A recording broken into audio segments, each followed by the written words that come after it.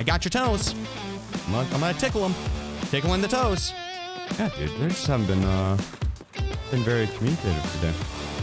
Like, who would not want to talk to the guy that has a toe fetish? I feel like that's an immediate friend request.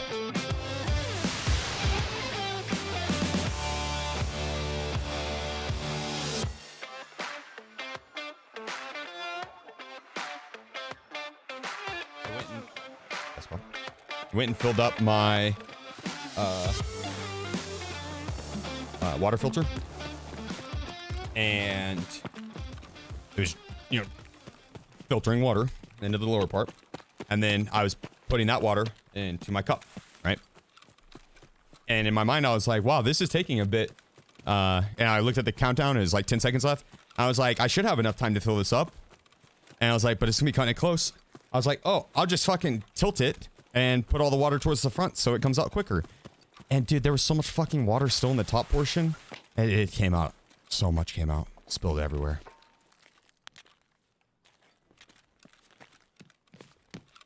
Yeah, I don't know what I was thinking. I wasn't.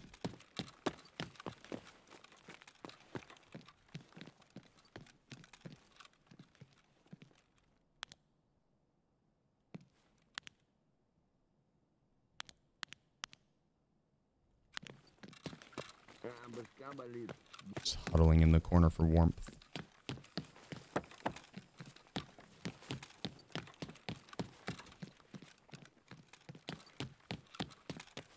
Thanks, Britta.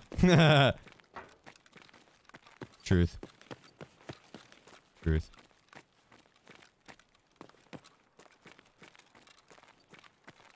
Yeah, Chuck. All is well, man. I can't complain. All is well. They have to address the cheating too. I mean, I think that's just any online multiplayer game at the moment. It's not, it's not being tackled well on any platform besides like Valorant, and that one's got a very invasive anti-cheat. And so, it's kind of one of those things that, I wouldn't necessarily hold it against, BSG at the moment.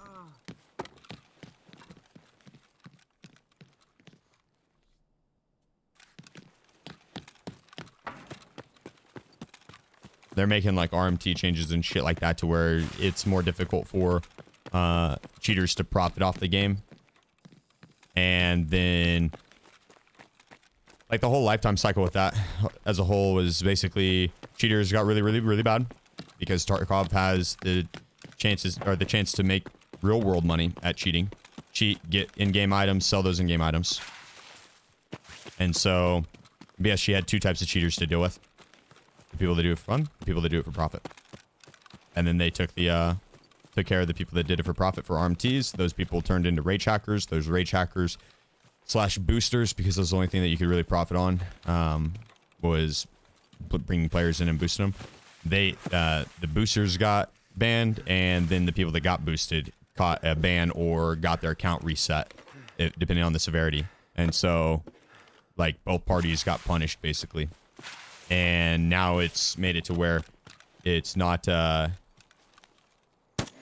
profitable to sit and cheat. You're still gonna have the little dick guys that do it for fun, but you're not gonna have the profiteers.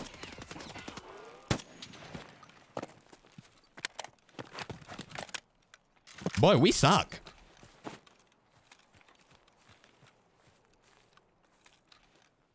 I got your toes.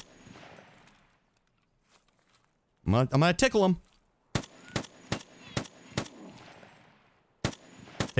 Tickle in the toes. You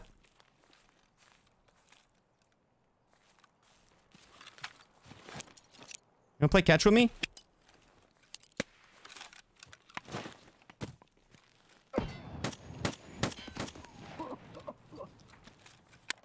You guys not much of a talker. Do I have VoIP on?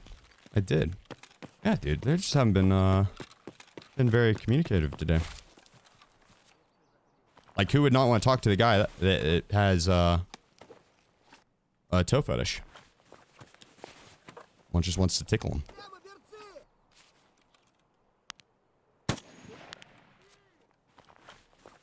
feel like that's an immediate friend request.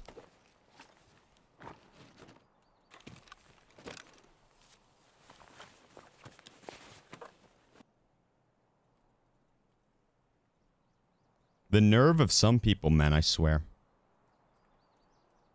It's downright disrespectful. Let's check this guy up top. What are rage hackers?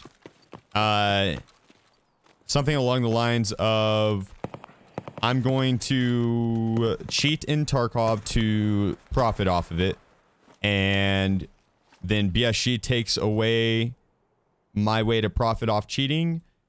Oh, that makes me angry. My dick is so small. I'm gonna go around and just kill everybody in a lobby. For those reasons.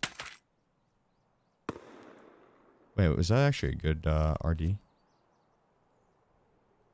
In my mind, that's what rage hacking is. But I don't think it's so much like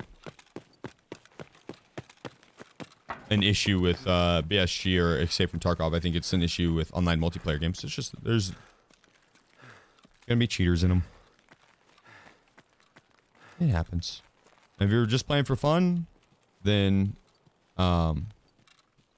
it's definitely super shitty to die to a cheater, but at the end of the day, fortunately, nothing else major was on the line.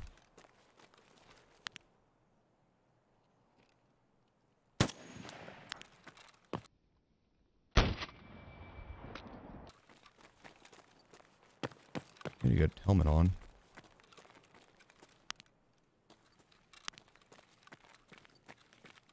Did he hear me?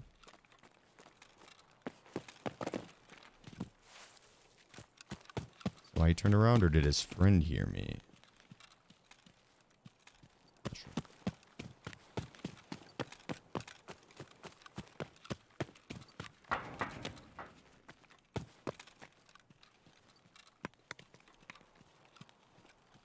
Ah!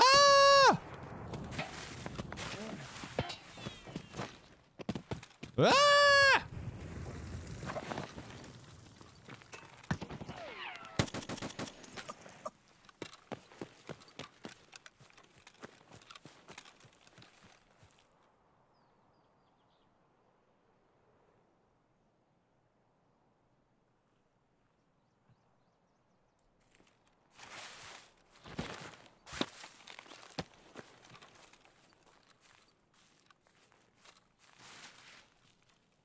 Yeah, like on the other side of this wall, I think. Hello? Are you a ghost?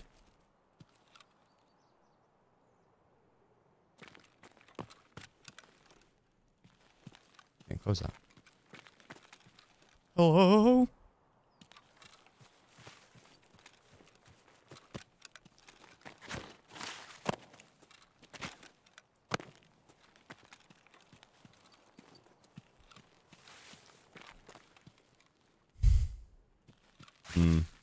He's definitely over there. I just can't push from that angle.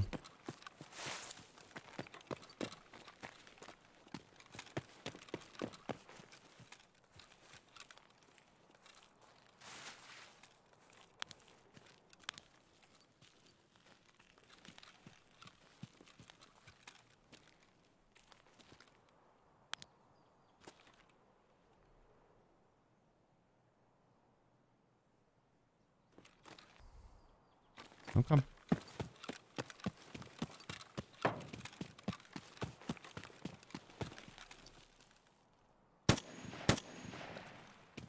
mean, maybe that was him.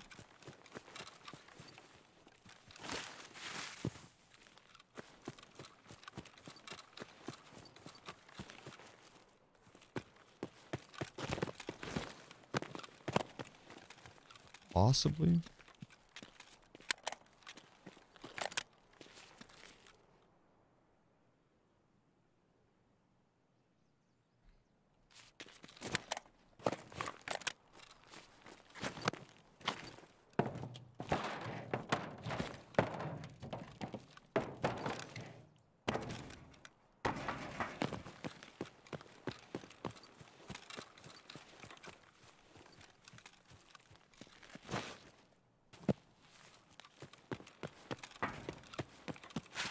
Suspicious.